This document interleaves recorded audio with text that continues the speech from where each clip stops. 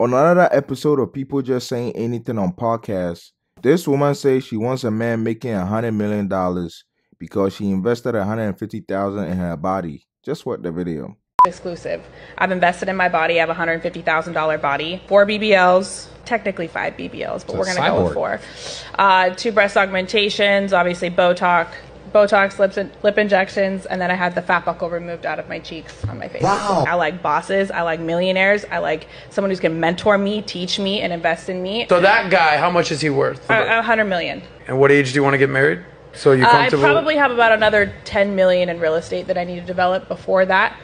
So that I can reach the caliber of man that I want to be my future husband.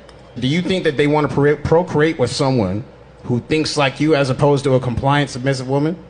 I would assume so, yes. That's a retarded ass outlook. New level of madness unlocked. This is ridiculous. I don't know if she's serious or joking.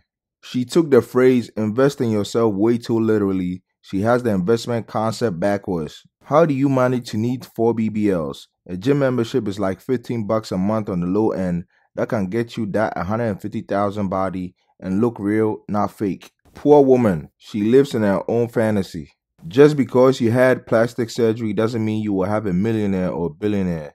They can have anyone. The top percent of men she says she wants can literally get hundreds of women just like her or even better.